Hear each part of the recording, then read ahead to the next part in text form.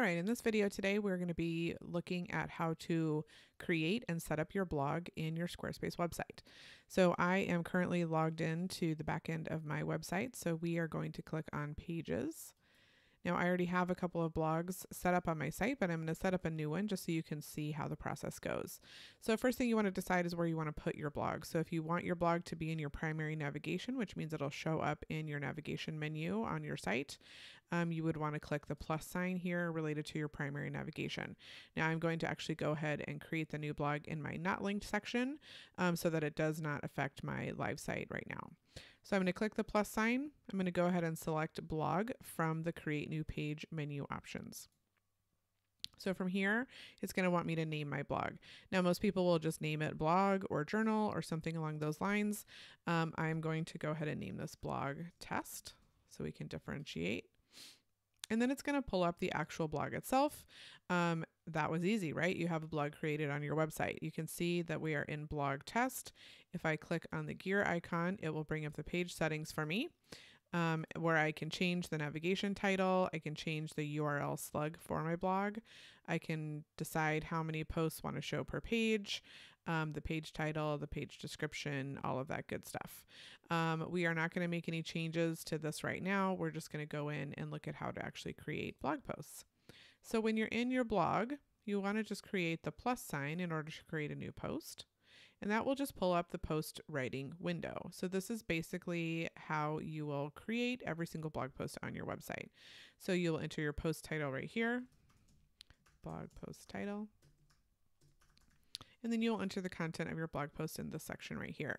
Now this section for your blog posts is generated the exact same way you would build a page on the Squarespace website. So you would build everything based on blocks.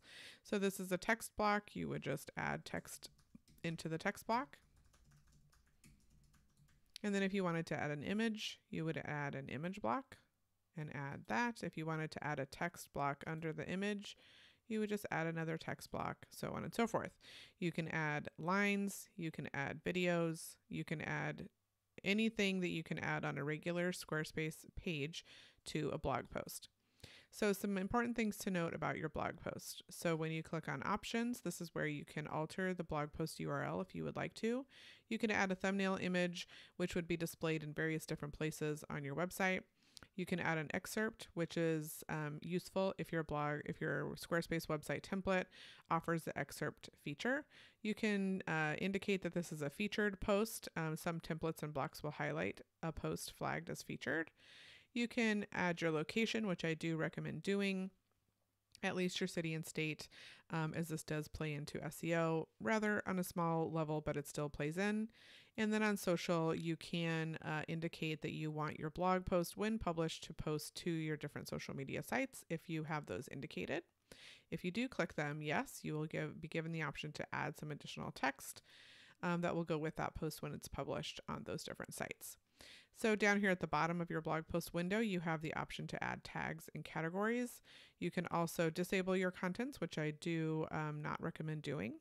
And then this is just kind of hidden. This is where you decide how you want your posts to actually be published. If you leave it in draft and click save, it will just stay in draft mode. If you actually click on the word draft, you'll see the different options come up to either publish the blog post right now, schedule it for future publishing, or you can note it as needs review. Now the scheduling feature is very handy, as if you are wanting to schedule your blog post for a later date, but you don't want to go back into Squarespace and actually click the publish button. If you click scheduled, you'll see the option come up to pick the day and time that you want the post to actually publish onto your website, and it will do it automatically without you having to log into Squarespace. We're going to go ahead and leave this in draft mode. I'm going to click save.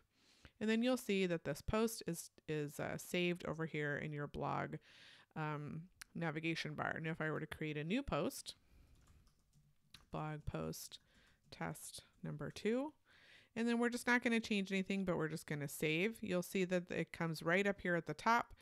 And as you continue to publish blog posts, they will just stack on top of each other, and you can change the order. All you would need to do is change the publish time. Now these are not actually published, but that was when they were created. So if I change the publish time to a back date, then it will change the order in which it shows up in your film strip, or not film strip, but in your blog strip over here. You'll see test 2 is now come to the bottom. So you can change the order in which things are posted by changing the publish date and time.